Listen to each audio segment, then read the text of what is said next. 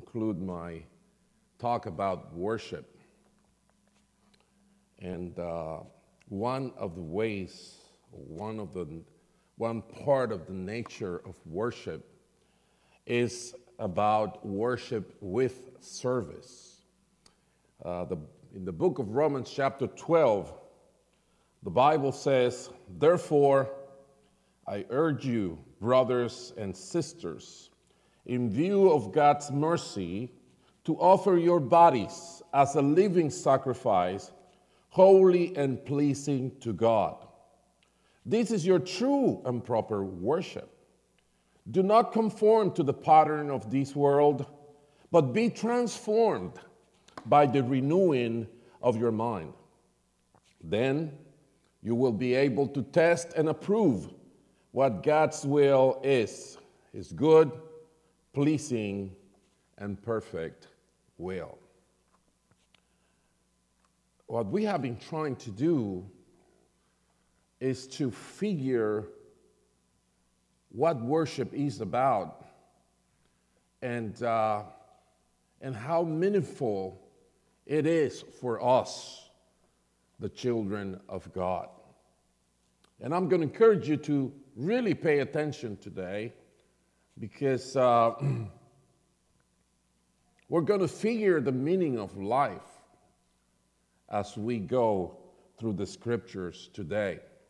And that scripture is taking us to a different realm. When we talk about worship, we talk about worship, that we need to go beyond being satisfied with the benefit that we received, to go and prostrate before the Lord and bow down and yield the reins of our destiny to our Creator. And worship Him with our hearts, with our minds, with our soul. Praise His name. Recognize who He is. And recognize what He has done for us. Amen? And don't let it trap there. Don't let your personality to get in the way of worship. Because that's something that I hear a lot around, and it is, well, I'm not that kind of people, so I'm not going to do that. Well, that is not the life of a disciple. A disciple is enlightened by God, is the truth is revealed before him, so he changes his life and starts to experience new things, because he's a new creation, the reality of salvation. And today's scripture on Romans 12, we're going to talk about worship, and we're going to take the worship in the Old Testament to help us figure some things out. And the first thing that I want to talk about that these scriptures is bringing to us is that worship is to bring to the altar, it is to bring to God an offering of life. Like when we talk about sacrificial offerings in the Old Testament, many times we fail to perceive the reality of the picture it represents. Blood in the sacrifices, in the offerings, scandalizes us and intimidates our senses. It looks so bloody, so messy, that all that we can come up with is a reflection of a fearsome character in God. The fear is a horror because of the bloody scene, but let me explain a reality that many times we don't realize. With the blood sacrifices that were offered, God wants to permeate our minds, our hearts, with something of extreme and ultimate importance. We are going to analyze this coming out of the Lord's words to Noah when he ordered him to repopulate. repopulate. Is repopulate? Great, repopulate the earth. In Genesis chapter 9, go to your Bibles. I want you really to follow me here so you don't think that I'm creating a crazy gospel here. Genesis chapter 9, God is talking to Noah and his sons after the flood, after all happened, and they put their feet on dry land again, and they're going to restart human life on earth. On verse 3 of Genesis 9, he says, everything that lives and moves about will be food for you. Just as I gave you the green plants, I now give you everything. But you must not eat meat that has its lifeblood still in it. And for your lifeblood, I will surely demand an accounting. I will demand an accounting from every animal and from each human being too. I will demand an accounting for the life of another human being. Whoever sheds human blood, by humans shall their blood be shed. For in the image of God has God made mankind. Remember where we are. We are at the restart of life for mankind, for the existence. And God is setting the rules. God is giving Noah and his sons, which are the new administrators, like he put Adam and Eve in charge of the garden, remember? Now he's telling Noah and his children, okay, here we go. I'm trusting you guys. And incredibly, within the first words that God speaks to them is this warning about blood. And I want you to focus on verse 4. The New King James Version says it better. It says, but you shall not eat flesh with its life, that is its blood.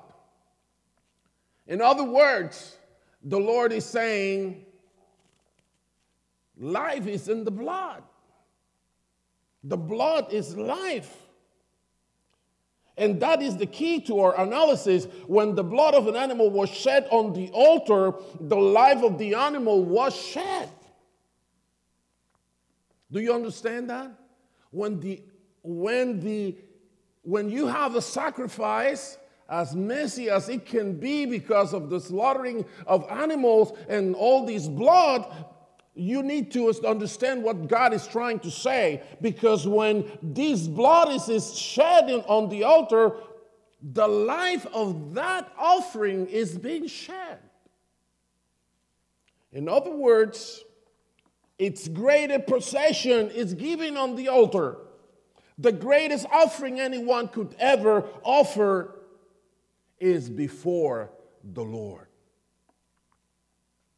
This is very important that we can understand, because when analyzing the sacrifices that were made, we can see how God is telling us this. If you want to thank for forgiveness of your sins with an offering, offer your life. If you want to thank for healing, offer your life. If you want to thank your communion with God, offer your life. Do you understand? It's not a big mess of horrible, hateful God that is making all of this. No, He is teaching us. Listen.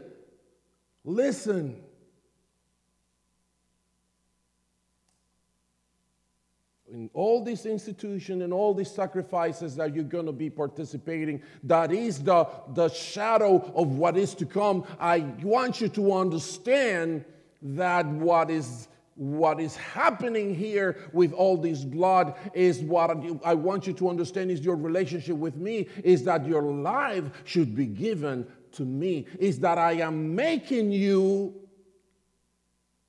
to worship me.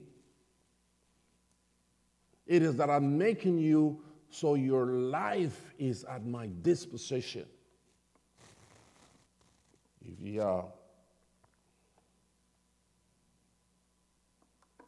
you go to verse 7, you're going to see that it says, as for you, be fruitful and increase in number, multiply on the earth and increase upon it. And I want you to stay with me. He's saying, it's a serious business for me when blood is shed, he's saying, right? Do you understand that there? I did. Life it's blood, it's in the blood. And when blood is shed, it is life who is brought to me. And then when he tell them those things, I'm going to be very serious about blood issues. Then he says, as for you, be fruitful and increase in number, multiply on the earth and increase upon it. And see what I understand within this context? The God is saying the same thing he said to Adam and Eve. Multiply. But what does that multiplication means within this context? Because every life that comes out is a life. It is blood that comes out. It's a life. It's another offering for God. So in other words, God was saying, so fill the earth with offerings for me. Are we together here? Every child that is born is an offering for God. And for that reason, God says, I will call accountable for anyone who takes the life of somebody. Because that is my glory. Because that is what gives me worship. You consider it whatever you want to consider it, but it's life. God says, and life is what I want in my altar.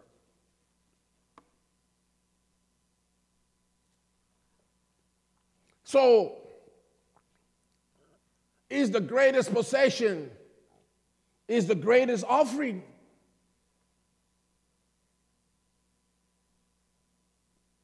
Blood is not the wine of a thirsty, horrifying God. No. What he's showing us is, listen, is your life that I want in the altar. It is your life. And everyone who is born is my offering.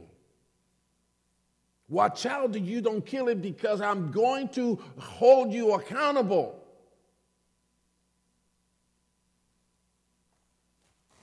So, there is in our text of Romans 12 a new concept then. It is living sacrifice. It is living sacrifice. When God says on verse 7, be fruitful, increase, multiply, fill the earth. He's saying, fill the earth with my worship. Fill the earth with lives that will worship me. And to me, I'm understanding there that God wanted to see the earth full of offerings, but offerings are lives, And man is lost because he lost the meaning of life. As we do not understand that we are born to be an offering to God, we just lost the meaning of life. So,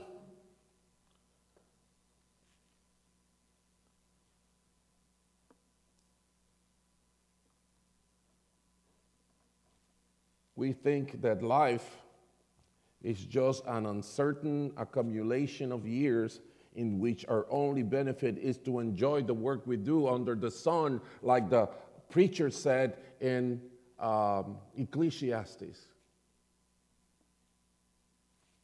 At the end of the day, he said, that looks like something vain, an affliction of spirit. But God is telling us, no, no, no. I make you to be born to worship me, to come to my altar and give yourself to me. And this is very much in line with what today's text expresses when it says that we need to offer our bodies as a living sacrifice. You see how the line of thought is so coherent. We are to be living sacrifices. And that is the true and proper worship. In other words, serve God. We are born to be lives that are offerings to the Creator. We are living sacrifices. Living sacrifices. The meaning of life is to be an offering to God, and this is your true and proper worship. I hope it's making sense with you.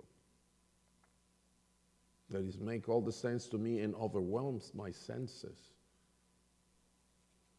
So God is saying, I want you to understand what I made you for.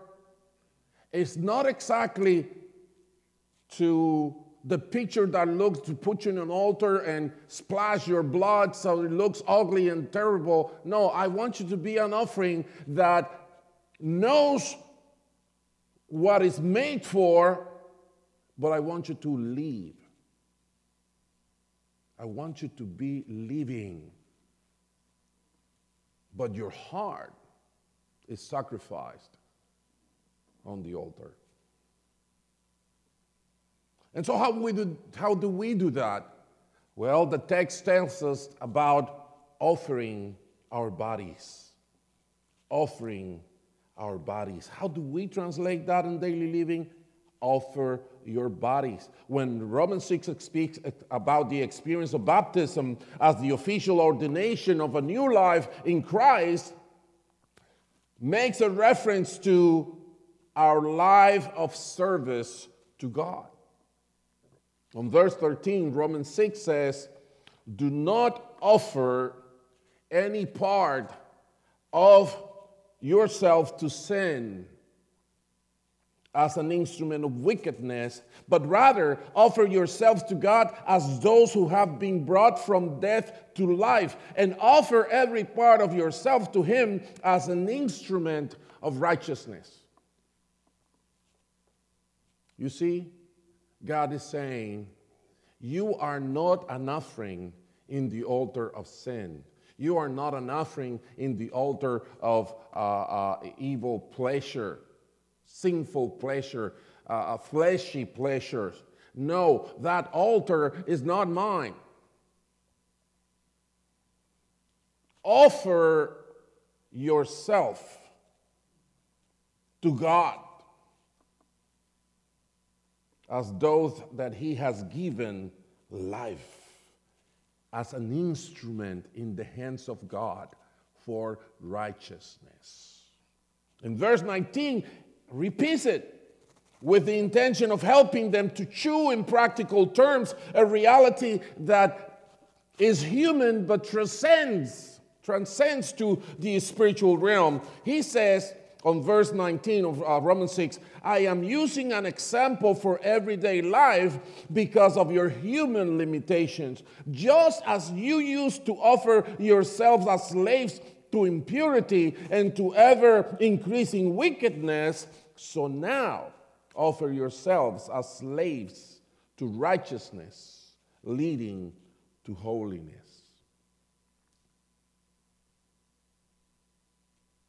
Offer your body.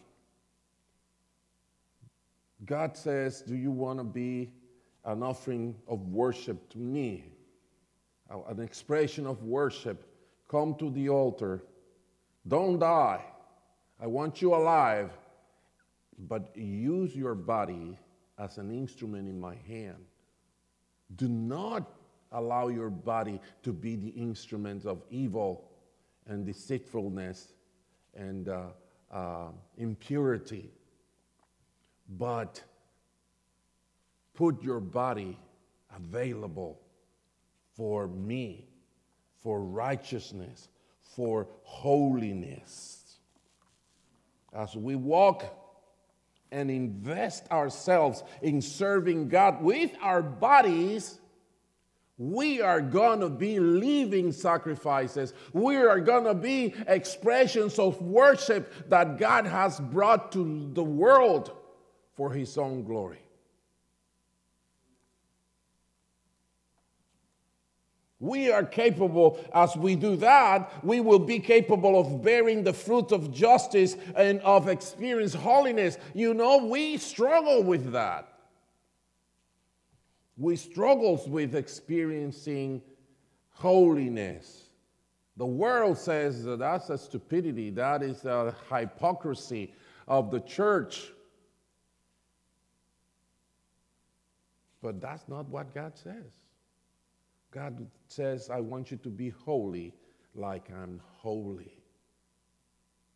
And He gives us the power to live that life. The Holy Spirit of God is within us. So, worship is about offering our bodies. It's what do we dedicate our bodies to do? That is our worship to God.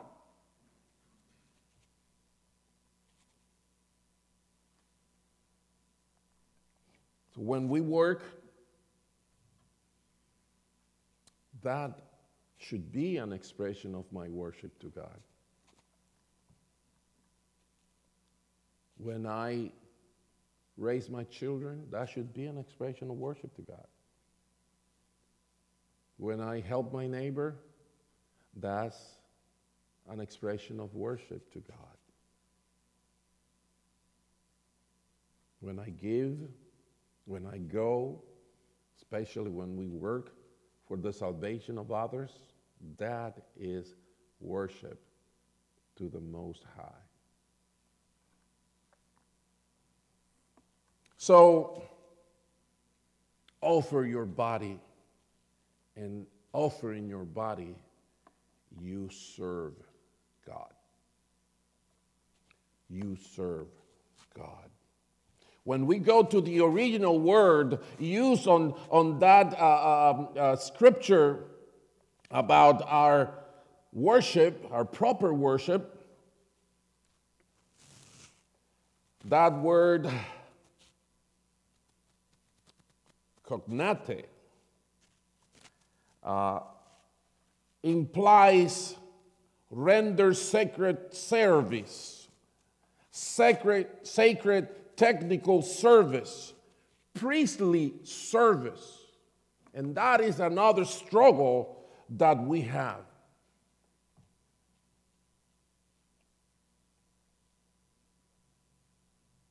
We are so confused about those things. In such a way that Jesus Himself said in John chapter 6, the time is coming with anyone who kills you will think they are offering a service, a worship to God. It's the same word, the same original word. Also in Romans chapter 9, when it says that of the people of Israel is the adoption to sonship, there's the divine glory, the covenants, the receiving of the law, and the temple worship, the work that they did in the temple. You remember last week we talked about 24,000 people, Levites, dedicated to the service of the temple. You remember that? Isn't that like an exaggeration of a number? When we want the service in church to be just the pastor, you know. He goes up, when he goes down, no more worship. No, 24,000. For music only, 4,000. Goodness. You see the meaning of life? Do you see the meaning of your life? No matter if you work in a mine, in a cleaning business, in a food business, in a financial business. If you are the pastor of a congregation, if you are a missionary in the jungle, our lives are an expression of worship to God.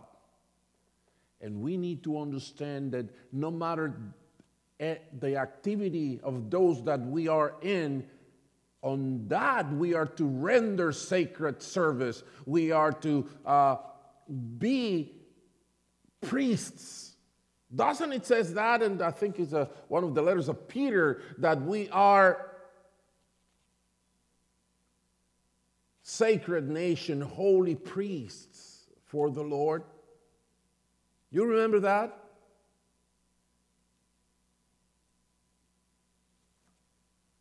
Ron used to be a butcher. It's difficult for us to put together a butcher with a priest. Well, God's intention is that both are to do it for my worship as an expression of something that is sacred. That's why when you do when you do wrong in your business, you are disturbing God. When I lie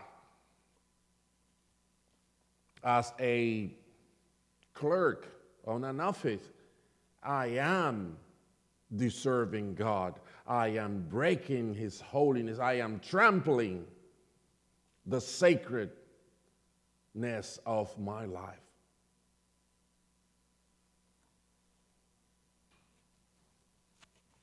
That's what we need to understand when we serve God. That everything we do is sacred. Everything we do is for Him.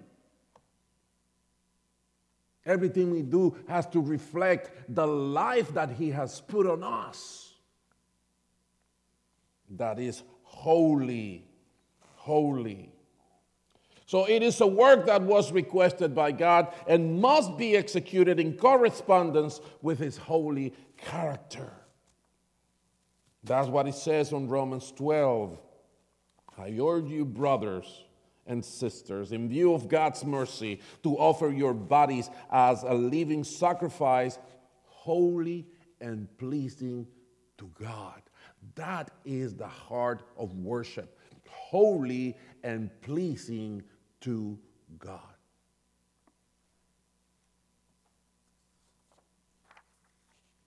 So if we want to be practical, we need to be different. Because verse 2 says, do not conform to the pattern of this world, but be transformed by the renewing of your mind. Then you will be able to test and approve what God's will is, His good, pleasing, and perfect will. That is telling me that God understands our challenge. God understands the dynamic that happened in us, this fight between the old self and the new self. The flesh and the spirit. God understands, God knows, and God is providing for us, but God is demanding from us. Do not conform to the pattern of this world. So by rejecting the lie and speaking the truth, we serve God. By refusing to engage in illicit activities as a way of life for money, we serve God. Not only what we refuse to do, but what we dedicate ourselves to. When we give of our time and effort so that another person is saved, we serve God. When we help the needy, the orphan, and the widow, we serve God. God is not served just by participating in a church service or giving an offering. That is fine, and it's part of worship. It's significant, it is important. But our service to God has to do with the use of our bodies, our talents, and the investment of our time in the things of the kingdom of God. Everything that we leave has to do with the kingdom of God. As you can see, our relationship with God is not frivolous, occasional, or casual. It is premeditated, it is serious, and involves commitment to our Creator and Savior. To close our thoughts today, I want to give you a picture of Paul's model on that. And I'm going to take that out of the words that he said to the Philippians in chapter 1. I want you to remember that he wrote this being in prison after going through many struggles and difficulties and finding opposition outside and inside the church, both. But in all of these, he did not lose the notion of being a living offering for God's good pleasure. Philippians chapter 1.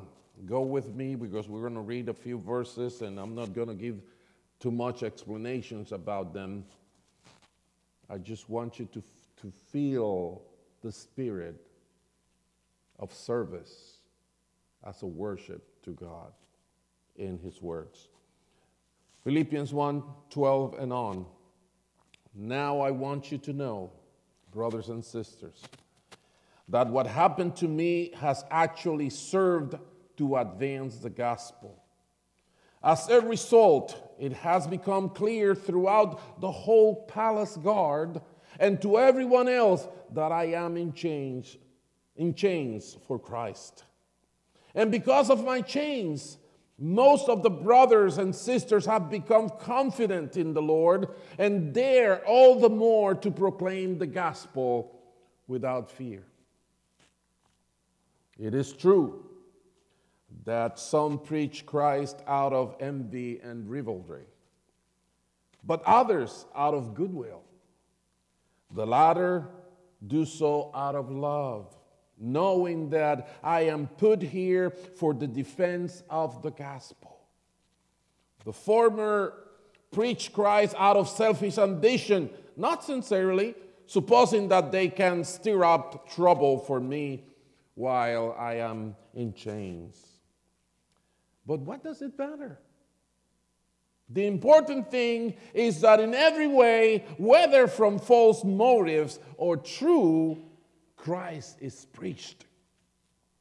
And because of this, I rejoice. Yes, I will continue to rejoice, for I know that through your prayers and God's provision of the Spirit of Jesus Christ, what has happened to me will turn out for my deliverance. I eagerly expect and hope that I will in no way be ashamed, but will have sufficient courage so that now, as always, Christ will be exalted exalted in my body, whether by life or by death. For me, to live is Christ, and to die is gain. If I am to go on living in the body, this will mean fruitful labor for me. Worship to God. Yet, what shall I choose? I do not know. I am torn between the two. I desire to depart and be with Christ, which is better by far. But it is more necessary for you that I remain in the body. Today's scripture said, I urge you, brothers and sisters, in view of God's mercy, to offer your bodies as a living sacrifice, holy and pleasing to God. This is your true and proper worship. Do not conform to the pattern of this world, but be transformed by the renewing of your mind. Then you will be able to test and approve what God's will is, His good, pleasing, and perfect will. While we are in this world, let us be a living sacrificial offering. That is worship. Let us pray. Father in heaven, it is clear before our eyes that we are born as an expression of your worship, that we are born to worship you, that we are born with a meaning and purpose in life of being living sacrifices, pleasing and holy to you. Father, help us to figure that out. Help us every time we see one of the sacrifices in the Old Testament, not to be just captivated by a gross, bloody picture, but to understand that you're saying that what is your pleasing is to give you our lives. So forgive us when we just put ourselves in the seat of the one to be worshipped. And when we forget that you have given us the blood, that you have given us the life, but it's yours. I repeat the words of the psalmist on Psalm 100, and I recognize that you are God, that you created us, that we are yours, the sheep of your pasture, people of your hand. Be glorified of God with our lives. May your Spirit help us. In Jesus' name, amen and amen. God bless you all.